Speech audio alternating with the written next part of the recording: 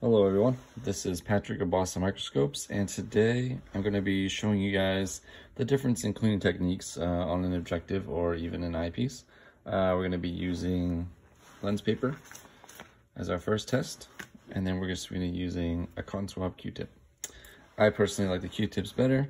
I feel like they do a lot better job with the light pressure, but we'll go in. So this objective, I put some fingerprints on it. It's common.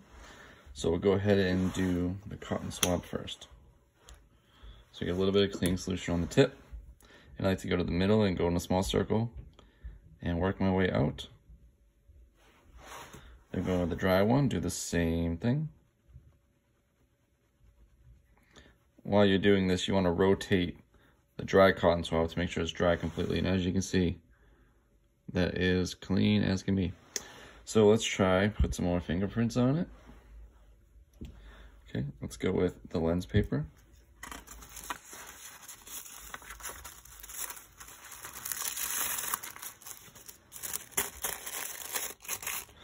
I'll apply a little bit over here.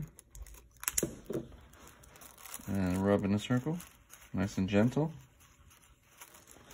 Use this back side of the dry.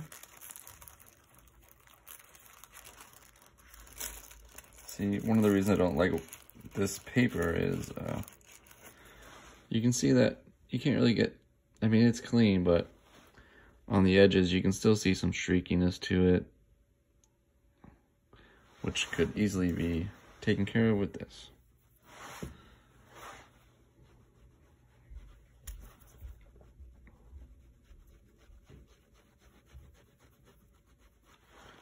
So that's how I clean the objective and or eyepiece.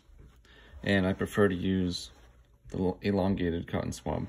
Thank you for watching.